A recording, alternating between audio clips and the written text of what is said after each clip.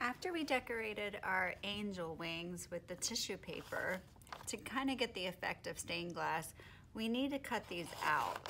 So even if your tissue papers are overlapping outside the line, you still want to cut on that black line, and you're going to cut around just the outside of your angel wing. And we're going to go all the way, again, around the outside of it, following that black line, like so. Now you may get tempted to cut in here. Do not, just stay on the outside.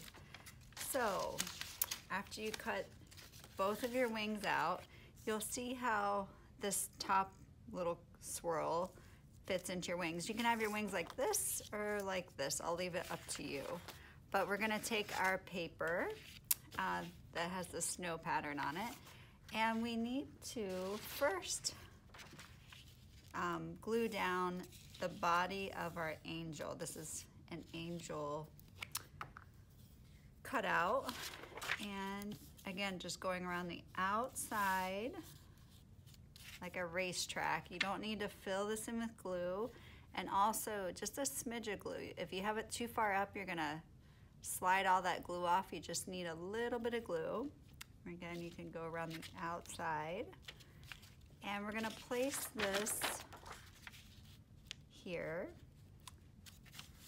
like so, and pressing it down so it stays down.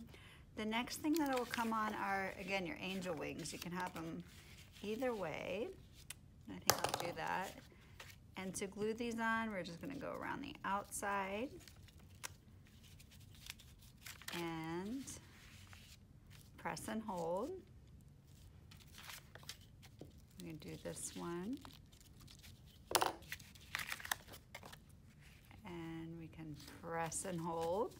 So there's our angel body with the wings. We're looking at the back of the angel. The last thing we'll need to put on is this little halo. So you can have it white or you can have it gold. It's up to you.